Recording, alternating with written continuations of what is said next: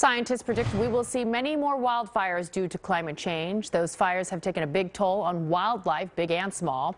NBC Bay Area's Joe Rosato Jr. shows us how fires in West Marin County created an unexpected opportunity to study some critters on the small end of the scale.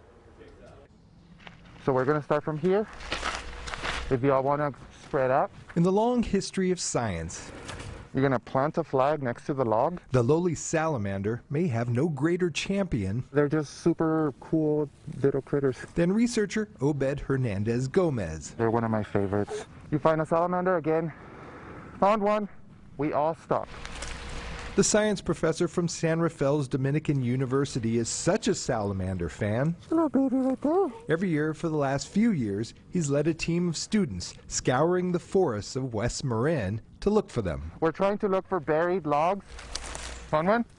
Woo! Hernandez Gomez and his group are enthusiastically counting and collecting Ensatina and California slender salamanders from under the dead logs where they spend their lives. Found one. Oh, great. This is a cool one, y'all.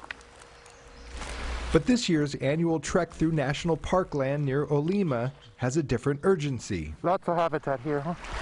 Last summer, this site Hernandez Gomez regularly visits was burned in the Woodward fire. Where the 3 major fires happened in 2020 were 3 of my sites that I had sampled in 2018.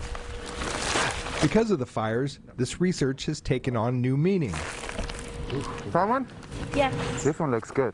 With their data collected before the fires, the team is now able to study the impact those fires have had on the salamander population. We have estimates of how many salamanders were here before and after the fires. Found one. And so we're checking out the salamander's DNA, if there's any changes, because our environment changes due to climate change.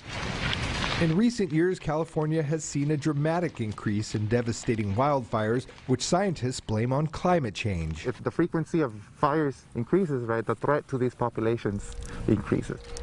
Because salamanders are an indicator of an area's health, the new research could yield important clues as to how wildlife is impacted in burn zones. We expect that California is going to see a lot more fires. The fear is, right, if fire intensity increases, how long would it take for these animals, right, to recover? I think it likes it. After measuring, swabbing, and weighing, these salamanders are returned to their logs, lovingly tucked in by their #1 fan.